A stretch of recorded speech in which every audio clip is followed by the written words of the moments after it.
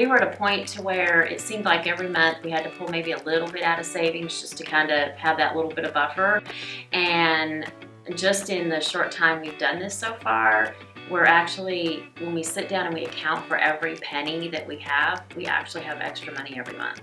The best thing about being in financial peace and in the class is a really open dialogue between us that I regret to say was not truly open in the previous 23 years of marriage. You see that you're not the only one, that there are other people that are in your shoes, and you're able to learn from them. It's kind of some things are easier to do in groups, and so when you have accountability and you have somebody else that is able to learn from your struggle, or you are able to say something to help somebody else.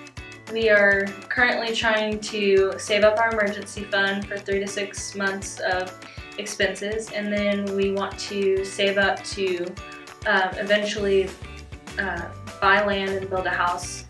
So it's just really good that we can go and set our goals and watch our money grow.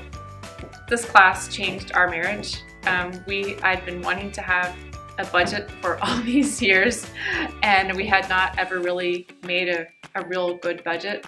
But through this class we were able to, and we were able to come together and talk about our finances and not argue about them or just let one of us talk about it and not the other one. Money doesn't control us. Money is just a thing, and we control it. We tell money what to do, and I think so many people we let our money and our finances control our lives.